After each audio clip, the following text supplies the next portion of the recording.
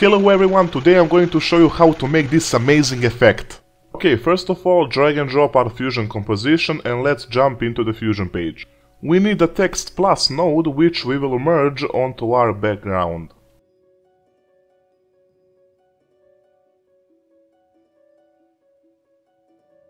Now right click on this space and select Edit Controls.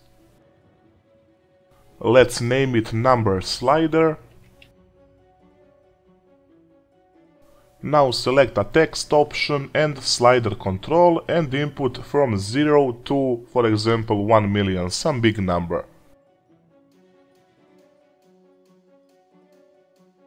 Once done, please make sure to check these two boxes and click on OK.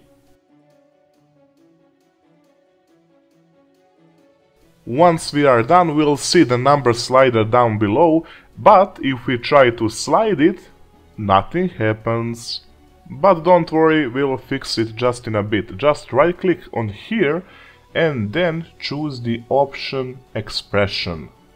Now we just need to type text1 dot number slider and press enter. And now if you check, we'll see that our slider finally works, but we want to add a dollar sign next to it. Here's how to do it. We just need to type this in and press enter, and then you'll see our dollar sign. Yeah, that already looks better, but we can improve it even more. Here's how.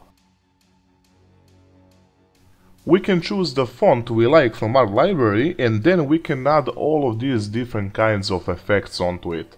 Shadows, borders, color, etc.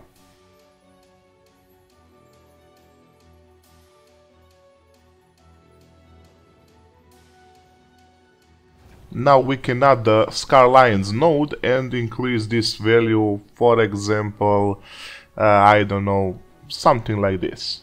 Yeah, that looks fine. Now we need to add the glow node. Me personally, I love to use this custom node, which I got online from one amazing guy. He gave it out for free, and if you guys are interested, I can share it with you in some other video. Just let me know in the comments below. And for the final touch, I just want to add a drop shadow node because I think it looks a little bit better. Yeah, it adds some texture to it. Now let's start animating. Go to the frame 0, place the keyframe on our number slider, then go a few seconds forward and add another keyframe. And of course change the value, right?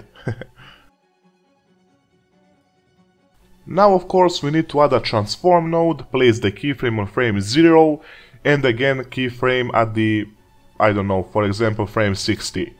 And now let's move our text, something like that. Click on spline, select the transform node, select all, right click, select on ease and choose Outback Cubic. This will add these amazing keyframes to this animation. And our final effect looks like this.